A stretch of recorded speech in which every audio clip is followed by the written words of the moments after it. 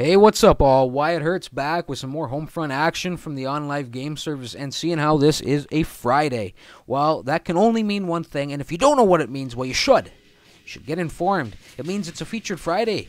Featured Fridays match, another spotlight match where I pick somebody from within the in the Homefront community on the OnLive service and get them in their own matchup here on the channel, you know. So let's see who it is this week. Nightmare3456, welcome to the spotlight, sir. Looking at what he's playing, it's Borderlands, it's Team Deathmatch and Battle Commander, and the kit. We will get to the kit probably at the end of the game because this actually is a pretty good match that I'd like to call.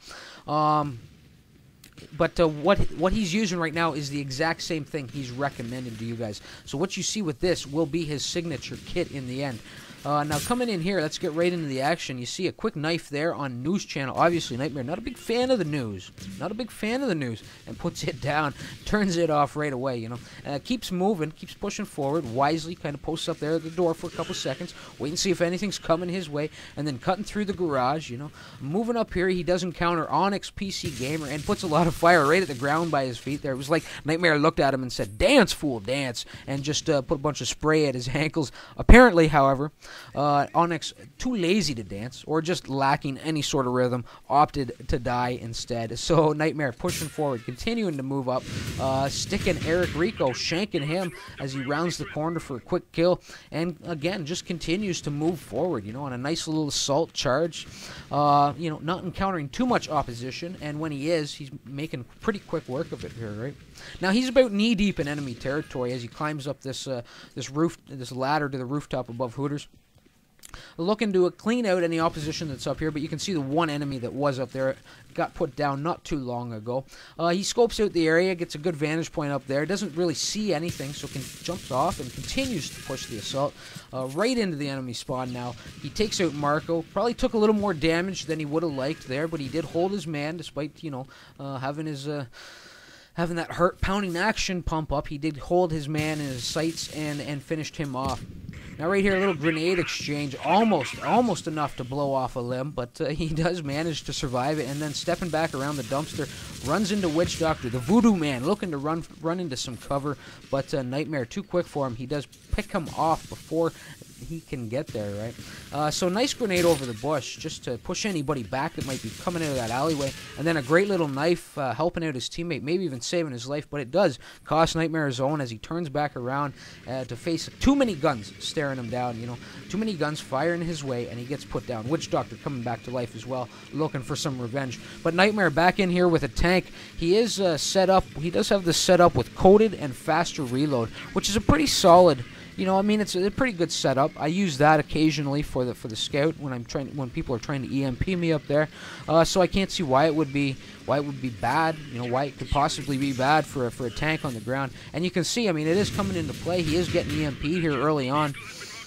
He does go on a nice little run in the tank, although there's something I really hate about the way he drives this thing.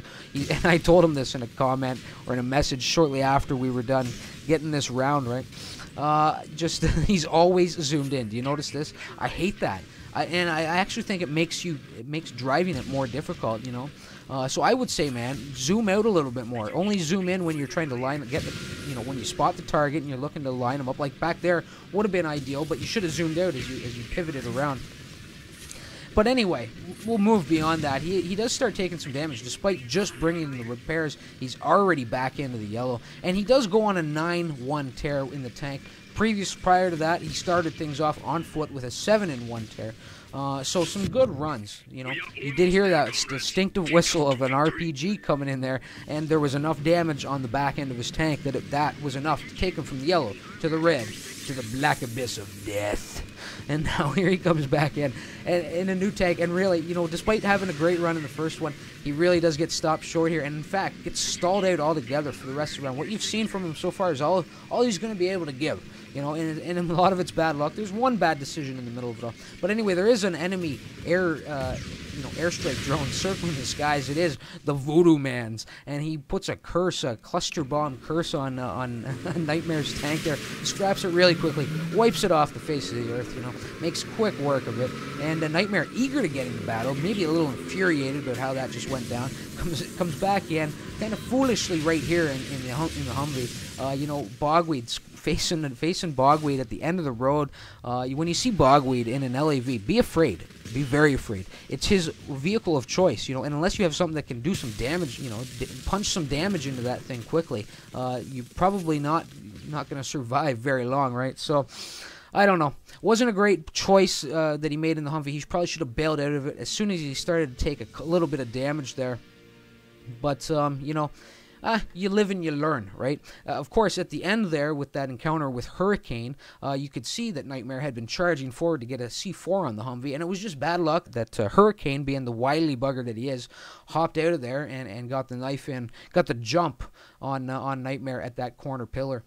So a great round, despite being stalled out. You know, the team did win. It was a dominating victory despite these evenly matched teams. It was 10,000 to 5,000, and Nightmare playing an instrumental role in the victory there and leading his team.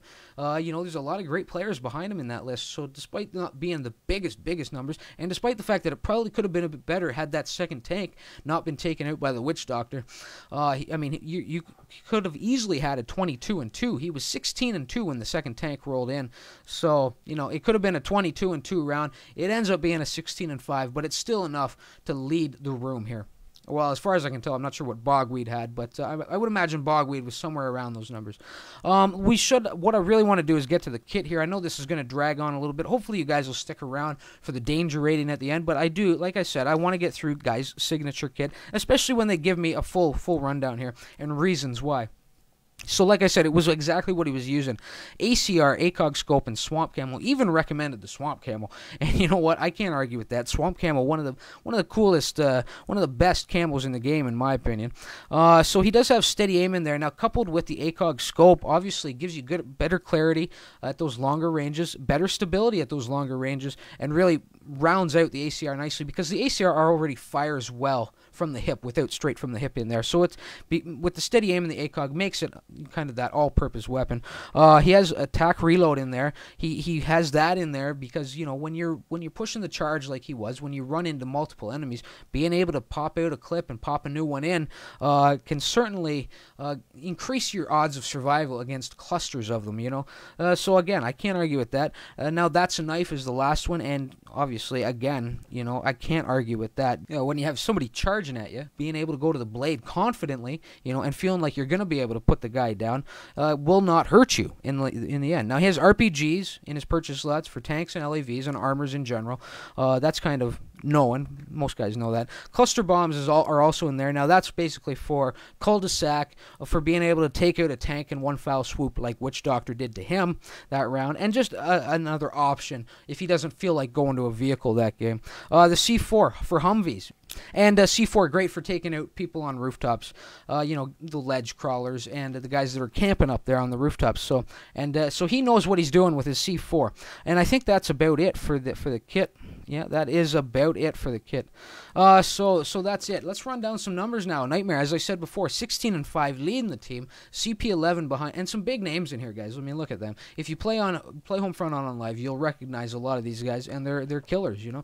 CP11 14-3. Avoynia Lex 14-3. I'm probably messing that name up. Straight out of the Ukraine, Lex is.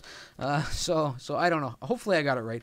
Manblock 12-0. Tekken 10-5. San Robert, a trial 75. 7-6. Miha there 7-6. Going down even further. I mean, just a great performance by his team all around. Dark Boy 6-2. Ninja Henry 5-4, and Sergey there 3-1. On the other side, can't see Bogweed, but I would imagine Bog was right around Nightmare's numbers. Going down one more. Vustik, where you see Lex, you will see Vustik. Not really sure. I'm hoping I'm not chewing up that VF too bad. But 6-6. But really not a lot worth mentioning as far as the numbers go over there. But the players, to put it all into perspective, I mean, you have Reaper in there, Witch Doctor, Hurricane, who's like a level 1 or a trial 150. You know, that guy. That's how much that guy's played as a trial user. You have Blunted Vegas in there, great player. Verbombo, Onyx PC Gamer, and Eric Rico. So a lot of competition in there, and Nightmare reigns supreme. Now, just kind of wrapping things up now. Let's keep moving. Nightmare, thanks for participating, bruh. I hope you enjoyed the video. I hope you enjoyed the commentary. I hope you'll enjoy the danger rating when I get to it here. I hope you guys are still sticking around for this danger rating. Don't be cutting out early just because I'm running down a kit now. And And actually, ever since I did Aston Boy's video last week, gave a shout out to his channel, and he's got a good channel. You know, he's got a lot of good content out there. I still recommend checking it out if you haven't already. Nightmare. Now, Nightmare said he sent me a message, said he was gonna start trying to get some videos up last weekend, start uploading heavily. I don't know if he has or not. I don't know if he still plans to in the future, but I will put it in the annotations, your channel in the annotations. I figure that's what I'm going to start doing for these spotlight videos. It's kind of a little bonus for getting up here in the spotlight. So there that is. Check it. You'll see his channel. Little Morrison is the channel. It will be in the description. It will be in the spit it out, Wyatt. It'll be in the annotations. And obviously, Nightmare, just leave a message on a comment on this video and under your YouTube account, and somebody can click on that if they want to get to your channel, and hopefully you're getting some content up there. So guys, I don't know how much he has up there, but it might be something to keep an eye on, and he might have some good stuff up there in the future. Now, with all that said and done, let's get to the danger rating, and I'm not going to beat around the bush with it. I'm just going to get straight to it. Nightmare, I know what I'm giving you, sir. Nightmare, 3, 4, 5, 6, on Elm Street Dangerous. That's what you get. Yeah, I know, a little cheesy, but you know what? It sounds pretty badass. That's you know, and growing up, I used to love those early Nightmare on Elm Street movies. So let's get it up on there. Nightmare. It's not Nightmare on Elm Street. It's Nightmare 3, 4, 5, 6 on Elm Street Dangerous. There it is. So Nightmare on Elm Street Dangerous. And if you don't know what Nightmare on Elm Street is, god damn it, Google it, people. That's what it's there for. If you've never heard of Nightmare on Elm Street, have you at least heard of somebody called Freddy Krueger with, 4 blades on his hand, all burned up, killing people in their dreams? Certainly. So it's a pretty badass danger rating and kind of funny at the same time. Anyway, guys, you know what? I hope you enjoyed the vid, and if you did, leave a like and a comment. Not for my sake, again, for Nightmares. And I say this every featured Friday that I get up here, but that's what you should be doing, because one of these days, maybe you'll be up in one of these, and I'll be saying the same thing for you. So show a little support for Nightmares match. Leave a like and a comment. Let them know what you thought. Now, I really need to wrap this up. So, guys, until next time, remember Wyatt Hertz, and maybe check out Nightmare's channel. There might be something good up there. If not now, maybe to come. Later, all.